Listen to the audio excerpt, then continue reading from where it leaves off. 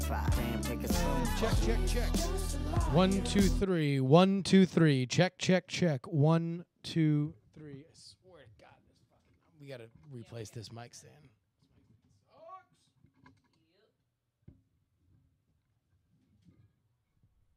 Checkity check checkity check chickity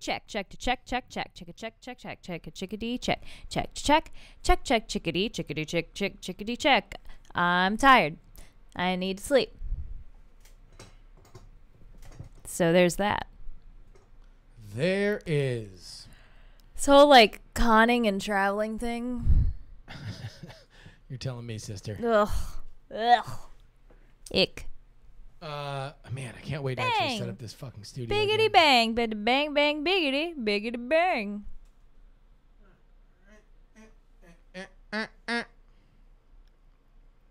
Check. 1, 2, 3. All right, you talk. So this is probably about the level that I'll be talking at. I love Dr. Bird. Mer. All right, and then let's.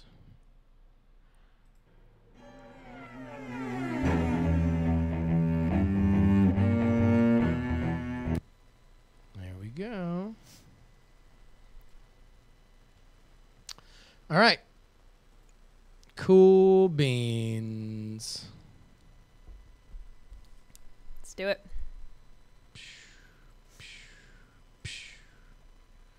Let's bring up the names.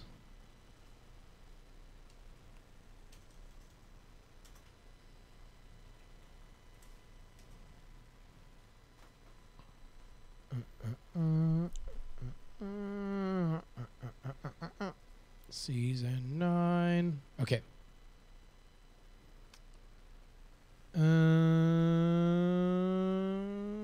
Cool.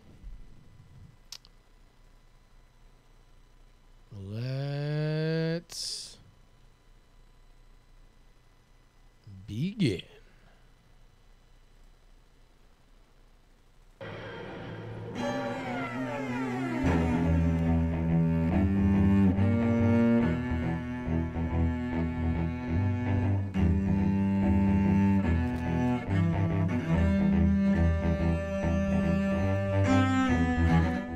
Hello, everybody, and welcome back. It's been a long time to the Who's the Boss podcast.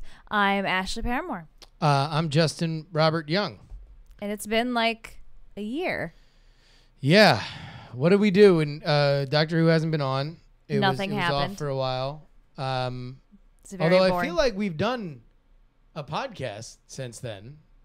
Yeah. Right? I mean, maybe one. We did. Yeah, one episode now. We got married. So that's done. Job's done. Job's done with that. And now we're back to doing what we know to do, which is talk about Doctor Who. Yeah. And Doctor Who came back. Yay! In all its wibbly wobbly, timey-wimey glory. So if you're unfamiliar and you just listened to the Jury Moore podcast and now you're like, oh, wait, I want more Jury and Ashley in my life, and this is the place to do it, then let's just catch you up. We do a Doctor Who podcast. It's called Who's the Boss? It's what you're listening to. Number 2, we generally Jen Raleigh sounds like a female wrestler. We focus more on the current iteration of Doctor Who, not so much on the 60s and 70s iteration.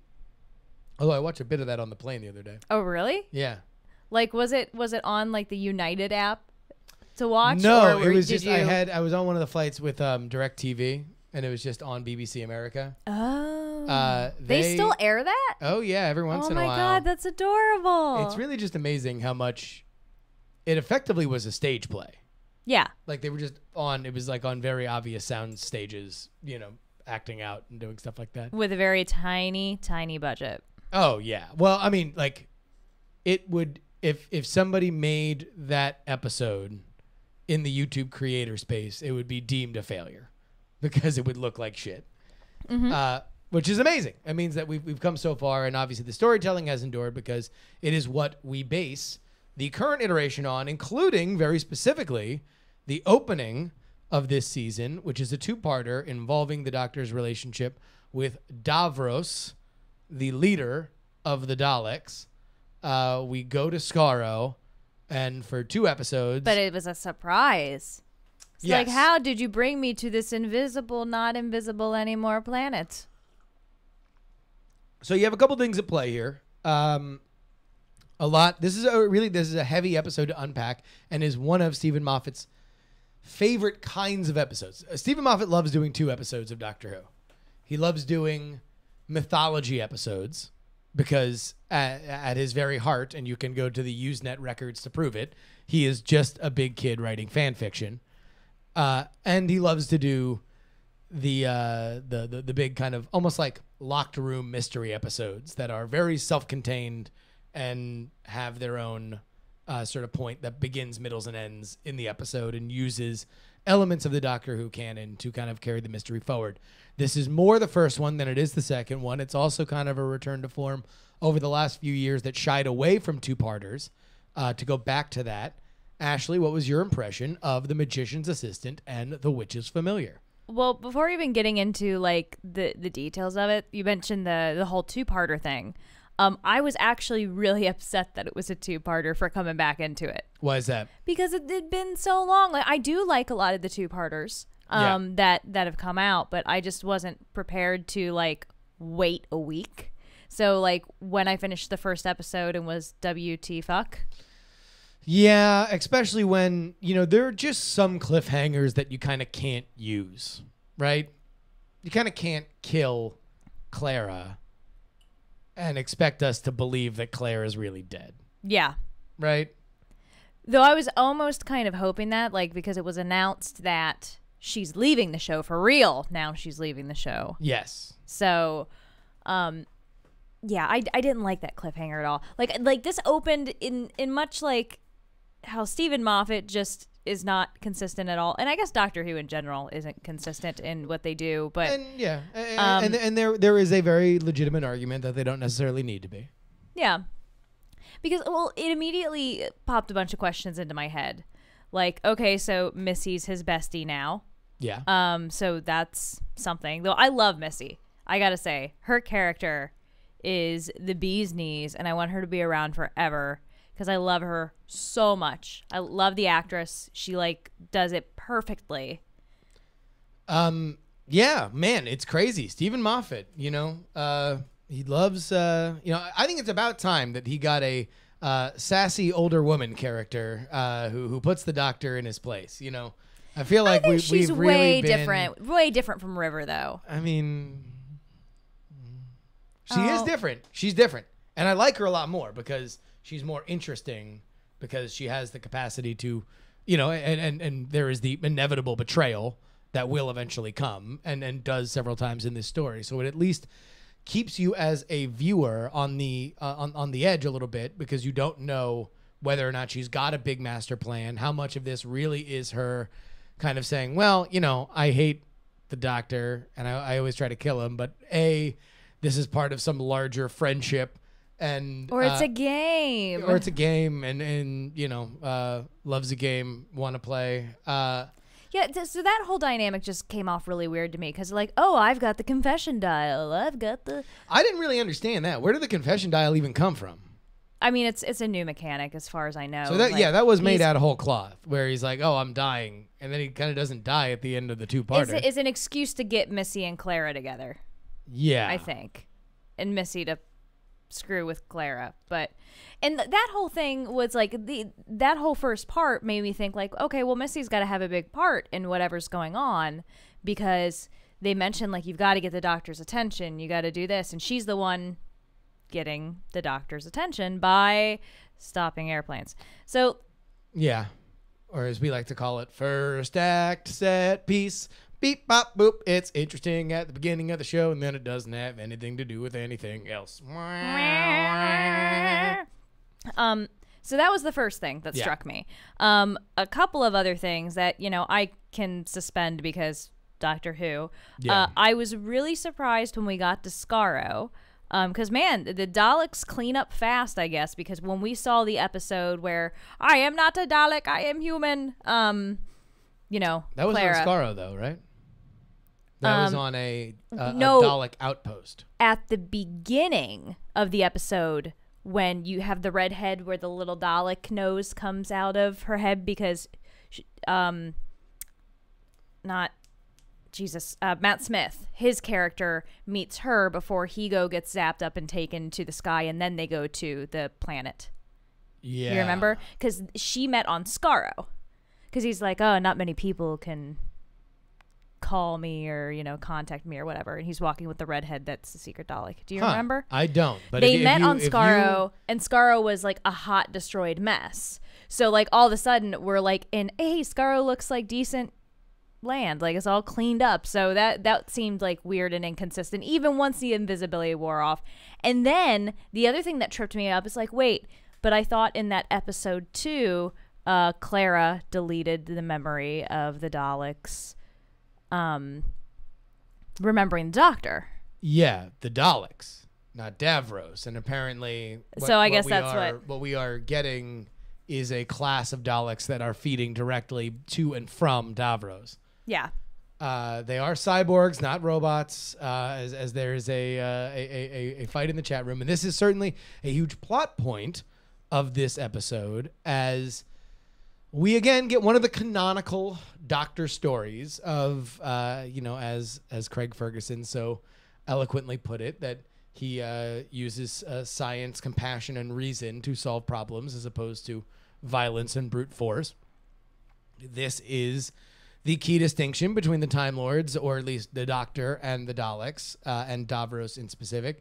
We get a little bit of a, it gets a little Anakin-y with the with the little coming back and forth to the Doctor interacting with young Davros, right? Yeah, no, I'm with you there. It's I don't know. I guess I didn't mind the episode. I thought it was all right. I thought that it was in many ways Doctor Who at its best, in specific that it had a lot of really cool like the monster mechanics or the monster design of Davros's henchman, the snake Sith Lord, was pretty cool. I liked him. Yeah, I didn't like him. I thought he was weird and out of cool place. Looking, but I agree, out of place. And like, then he there was really riding no like the reason. Segway thing so he could float. Well, no, but that actually kind of got explained because you realize that he's just a bunch of snakes. Yeah. So snakes don't walk; they slither, and Yeah. so that's why he was like floating. But yeah, I mean, I liked him. I agree that he was out of place. Like, there really wasn't. It's not like Davros was like, I love snakes, and so therefore I made a snake man. I'm Davros. I kind of have the same voice as the Emperor from Star Wars. And Unlimited power. I love long walks on Skaro and sunsets. So yeah, I mean, I like that. I thought this was Capaldi feeling a lot more comfortable in the role of the Doctor than he did He's in a lot of nailing it. last season, right? Yeah, I think he nailed it. I'm really, and I've felt this way, and I think I've said it. We've said it on the podcast before. Like, every time I've been introduced to a new Doctor, I hate them initially, and then I come to love them. Yeah. And I didn't necessarily hate Capaldi when he started, but he was just so different. It was jarring compared to like the personalities of the last three. And as much as I didn't love him in medieval times or Renaissance times, rolling in on a tank and being a silly goose and stuff like that. I loved that. I don't know if I loved everything about that, but I do think that Peter Capaldi, this plays to a lot of Peter Capaldi's strengths. He rolls out on a tank with an electric guitar wearing shades, right? I thought I'm like, is this like Mad Max? But it was like aging rock star guy. That's the Doctor that really fits Capaldi the most. Not cranky Doctor, not angry Doctor, but like the coolest version of your dad's friend. Yeah. Right? Like if you found out that the coolest friend of your dad's happened to be a Time Lord and offered to take you on these adventures, you'd be like, sure. Like that makes sense. And that as Capaldi makes sense in the way that Motormouth Dreamboat made sense to both Tennant and what's his butt? Smith. What's his butt? Yeah. That butt guy. You know, old Butts McGirt. Like both of them, like Absent-Minded Professor for Smith, Motormouth Cutie Pants for Tennant. Teenage Dream. That fit for them. Your dad's extraterrestrially cool friend who like also knows how to play guitar, and then all of a sudden you found out that he actually was an original member of Thin Lizzy. Like that is that's Peter Capaldi, and in large part because that's Peter Capaldi in real life. You know, he's a dude who was in rock bands. He's a dude who really was kind of a rock star and sort of lived a rock star life when it was amazing to live a rock star life in England in the late 70s and 80s. So it's like I very much enjoyed that, and I feel like that carried itself out throughout both episodes. Is there anything that you felt didn't land? Man, I mean, the only thing that, well, I don't know that things didn't land per se, but I mean, this is definitely kind of a classic Moffat thing where it's not that there's only love. There's love in the universe and it solves all, but we kind of got like the mercy thing out of that, and it's like, well, you know, I'll let that pass. But it's kind of it's a Bill and like, Ted's ending, by the way. Yeah, you know, like he literally Bill and Ted'd. You know, the ending's like, wait, why are you able to say mercy? It's like, oh wait, like you know, it's because I'm gonna run out and I'm gonna go and teach Davros mercy in that one moment, and that way it'll be there for Clara. San Dimas football rules. Oh my God. Uh, Yeah, no, I was almost expecting, like, is he going to save Davros as a child so he doesn't become this evil maniacal thing? We did. Well, he did save him, but that's true. But No, he saved him because that it's way a he paradox. would know mercy. Oh, He would gotcha. know mercy, and what apparently we've never seen before is a Dalek trying to say that they have mercy, because Davros, who programs them, has the capacity for it, and yet we just never see it Yes. until you put Clara in a Dalek, this time for real. Although I guess she wasn't a Dalek. She wasn't a Dalek for real. Before? Okay. But that was the other version of her. The when she walked into the time stream and was scattered and Yeah. she died as the Dalek on the planet. So yeah, that was I felt like that was interesting. And although as that Deus Ex Machina kind of goes, which I've made fun of quite a bit, I wasn't so upset with it here. Yeah. I didn't really think, because at least it had its mechanics, right? Yeah. It was like, okay, it's not like what has happened many times where it's like, oh, love will heal it, and they fucking lay of hands on, you know, somebody's wound, and because they all believe in fairies, it heals. MacBook Pro says in the chat, the Missy dragging around Claire thing was a little awkward. That definitely was. That whole dynamic was just really confusing. Like going back to the like, oh, all of a sudden Missy's a friend, kind of, not really, and seemingly helpful, but also oddly jealous, maybe? Yeah, well, that was kind of, so I don't know. I really didn't mind. I thought that they both did great work as actors, and the dialogue writing was not bad. I actually really enjoyed it. The biggest problem is that we don't have a whole lot of motivations. Yeah. You know, like really, and that has been kind of systemic of some of the worst writing that has been on the show, or when the show falls into holes. It's, you know, really we're unclear on Missy's motivation, aside from like, blah, blah, blah, blah, I'm a Time Lord, stay up out of my race's business. It's a Time Lord thing, you wouldn't understand. Clara, really, you know, we ended the last season with Clara and the Doctor lying to each other, Yeah. So you would think that there was some kind of repercussions to that. We don't really see it folded out all that much. And at the end of the day, we really don't have a reason why why Clara is running along and being so excited about it, besides she's the companion, and that's what companions do on Doctor Who. Well, they did resolve the like, oh, Pink was dead and everything in the Christmas episode. Right? Or what was that at the end of the Christmas episode? Oh, yeah, no, you're right. They did resolve that with the weird monster dream. Oh, yeah. So anyway, it's just, Clara snaps to action, called in by UNIT, to be a part of it and needs to find the doctor. And I mean, no reason that she's in touch with UNIT. No, I don't know. I mean, that I guess in the grand book of writer shortcuts to get her involved in the story, I don't really mind that one all that much. Yeah. Let's talk about something that is very much, I believe, probably contentious. I haven't really dipped my my toe into the pool of hot take opinions for this episode, because we're recording this the day after the second episode aired. Sunglasses replacing the sonic screwdriver.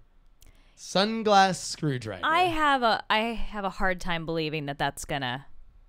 They made stick. A point to show him putting on the glasses like he's the Blues Brothers. In the next week on. Yeah. All right, so let's just take it as if this is, they really want to take an iconic different shift and they want to give something to Capaldi's doctor that none of the other doctors have ever had, and they want to make him have Gallifrey Glass, the magic sunglasses. That was the first thing I thought about, was Google Glass when I saw that. Because he makes a point. He basically, if he wasn't wearing the big sunglasses, you would have seen him winking so hard that he broke his eyeball. To say that he's into wearable technology. LOL. Let's say that this is replacing the sonic screwdriver. On a scale of 1 to 10, how annoyed are you? I'm not annoyed yet, but I have a hard time believing that something so iconic is going to go away completely. Yeah. Like, if the Sonic doesn't come back, it's got to come back. That would be weird to me. I am okay with the sunglasses thing. I think a lot of people won't be. It depends how they play it off. I don't know. Like, I don't really have a really strong opinion on it either way. But I do want the Sonic back. It has all the hallmarks of something that'll just come back toward the end of the season. Yeah. Right? That they're gonna need the Sonic, or somebody's gonna be using the Sonic, and they're gonna need to get it back. Or he gets River's Sonic. Oh God. She's gonna be back in this season, I'm sure. Yeah, she is. I think it's the Christmas episode. Oh, sweetie. I'm so sorry, sweetie. Oh. Man, I think I'm gonna start calling you sweetie. It's gonna be really, really great when her and Missy are on the screen at the same time and they're just repeating the same lines over and over and over again because they're the same character except one's different. Evil. One of them's evil. Yes, you're right. That's how they're different. No. One likes to kill people and one likes to save people. No. I think they're different enough. Yeah. I mean, as women are different as women can be. Am I right? LOL. R/Red Pill. Oh my God. No, don't you even. Don't listen to him, guys. And that's why we got divorced. Oh, stop it. Well, we made it how many weeks? Like 3. Exactly. We're about to get to our month anniversary. Yeah. So yeah, we how'd you feel just with the whole episode in general? What was your opinion? I liked it overall. We're taking the both of them because they fit as one episode, right? Yeah, I think I liked it overall. I mean, like I said, the only thing that I think really bothered me was like the weird inconsistencies, but that bothers me with every television show. So, if I were to put a number on it, I'd probably say 7. 7 out of 10. Yeah. Oh, I would go maybe a little bit lower. Well, no, I mean, I think it was all right. I mean, I love the Daleks. It's hard for me to. It's hard though because I have a bit of a lowered expectation.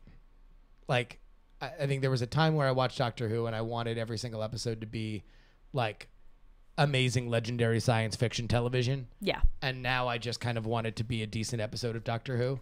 And this was a decent episode of Doctor Who. Let's go ahead and take a look at the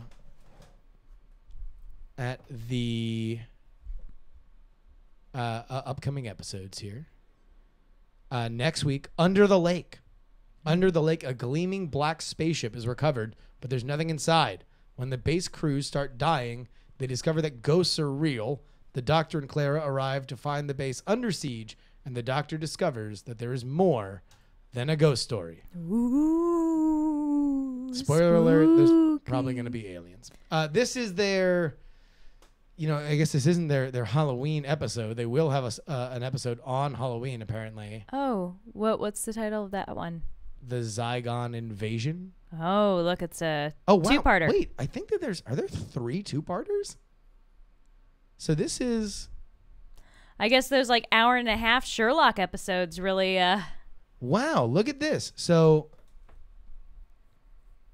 I think all of these are two-parters. Because you have The Magician's Apprentice and The Witch's Familiar. These were linked episodes, and they have the back and forth, right?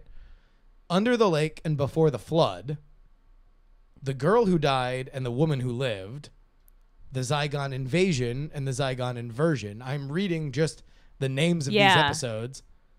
Then Sleep No More, Face the Raven, and then the Heaven last Sent, two. Hellbent. Yes, Heaven Sent and Hell Bent. And those end the season with the Christmas episode coming up after that.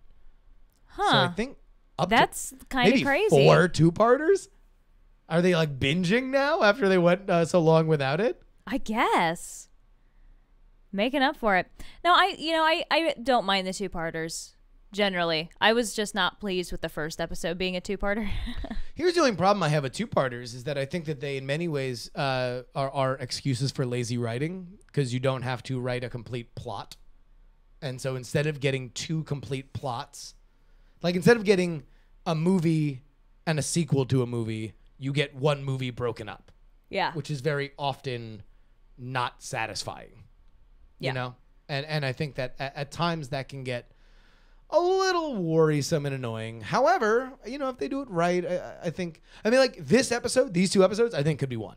It would have been better if it was one super tight hour as opposed to 2 hours that basically told a longer version of the story. I disagree with that. Well, they probably could have done that, but they would have had to cut out because the first part of the 2 parts, they really rushed a lot of information just to get Missy and Clara out there.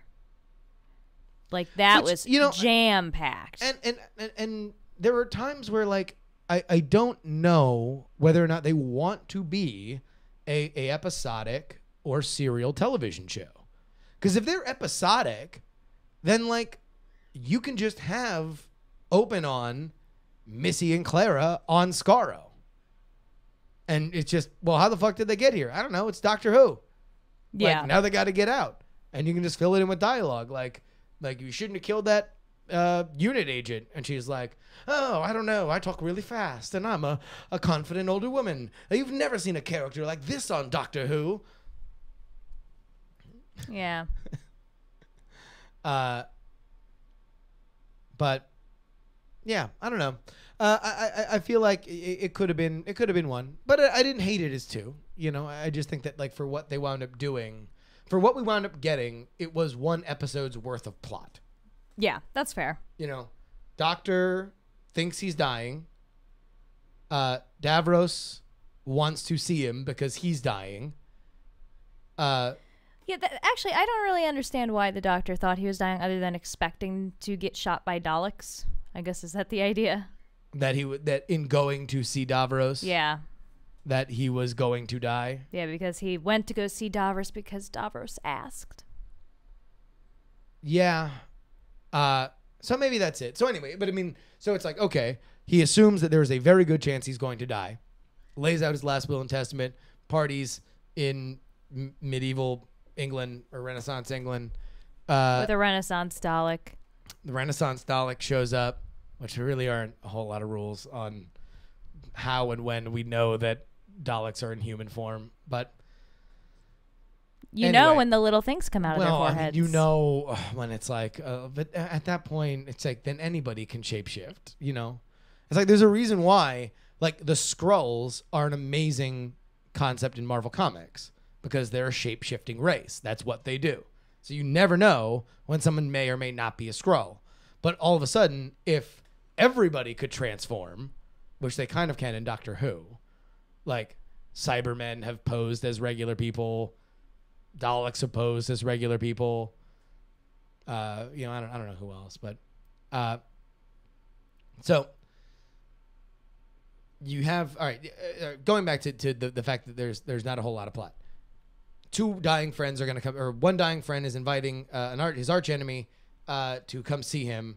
The guy who's going to visit believes this is a trap, and although he feels compelled to do it, he decides to take precaution. So really, everything about him having this angst about possibly dying, we know he's not going to die. Yeah. Because the show's called Doctor Who. So Doctor Who's not going to die. So that really is kind of doesn't make sense. You know, you can cut that. You just get him right to Skaro, and now you have a reason for like the Doctor in the heart of Skaro being surrounded by all of his by all manner of death. Seems like a big enough reason for Missy and Clara to team up. Yeah. Because Missy, although she might hate the Doctor, is still a Time Lord, and Time Lords are the sworn enemy of the Daleks. So now, enemy of my enemy is my friend, and Clara wants to get the Doctor out. And so here we go. Like now we're off on this journey, and and so everything that happens there basically happens at the end of an episode, or like through the second episode, because they basically like we spend the first episode just figuring out what we're doing, and then we have a bunch of fake deaths, and then we're off for the second episode. You're off to see the wizard. Yeah. I know what would you put a number on this episode? I mean, you said you'd give it both lower of them than together. a 7. I don't know, 5 or 6. I thought it was Yeah. all right. I thought it was good. I mean, I didn't mind it. It had some of my favorite character work. Yeah. In the Capaldi version, and I do like Missy. I think Missy is good. I think her being bloodthirsty and kind of tricksy is a fun Element. to be and also to be kind of low scale maniacal, like I'm just gonna kill random people to see how your face looks, maniacal, as opposed to take over the world, arch enemy. Yeah.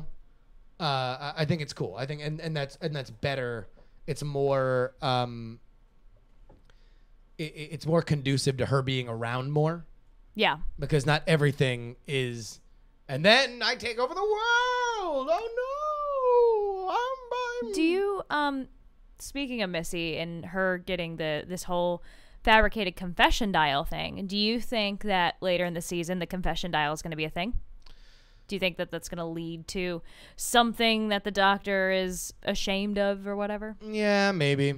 Or will they just like throw it in the garbage and that'll be done? Who knows? I mean, it's the same. It's when the darkness falls, we will know Doctor Who. Like, who knows? I mean, it very well could be a thing that we come back to, but I wouldn't bet on it. Yeah. All right. We have the episode next week. Under the Lake. Under the Lake. Things are fake when you bake under the lake. Okay. Ash, where can people find more of you? Oh my God. So many places. Healthy Addict on Twitter, and I keep everything up to date on there. Instagram, Snurpchert, Fake Gamer Girl on Twitch, Spice Vegan on YouTube, and other things that I'm probably forgetting. Oh, Good Enough Podcast. Oh, yeah. Yeah. We You have and that John website Teasdale. now, goodenoughpodcast.com. Look at that. And then meanwhile, you can follow me, Justin R. Young, on everything. If you want to email this podcast, put Who's the Boss in the subject line and email it to justinrobertyoung@gmail.com. That is JustinRobertYoung@gmail.com. But until next time, I'm Justin Robert Young. I'm Ashley Paramore. Woo!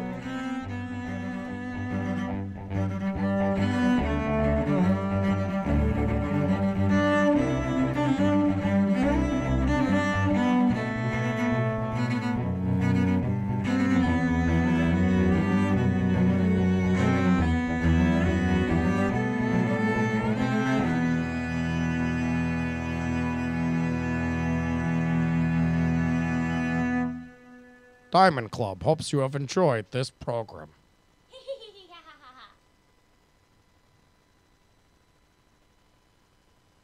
And we done. Ha! We done, motherfucker. Hi, I have one bit of. Oh, quiet. Quiet double clicks. Quiet, Angela. Wah, wah. Bleep, blop, blorp, bleep.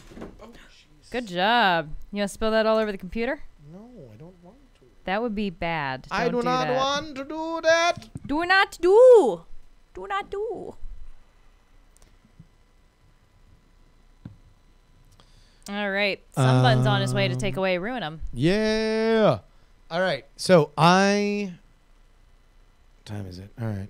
I'm going to have to start rocking and rolling here because we ain't got no time to waste. All right. Love you guys. I'm going to probably fall asleep Yeah. after this coffee. I am going to take a break. I'll be right back with Jury. By the way, fuck. So here's how Jury's going to work. Jury's going to work where I'm going to have a theme each episode, and I will tell a story or talk about something in the news about that theme, and then the rest of it, we will have emails and calls. Maybe I should talk about this on the podcast. Maybe that's a good idea. So maybe we'll do that. All right. I'll talk about the fact that I'm talking about it. But also I do need a theme. What if the theme is... I don't know. All right. I'll be back right here on this channel right after I get all this uploaded and posted. And I will talk to you guys very, very, very soon. Let me get some music on. Pow.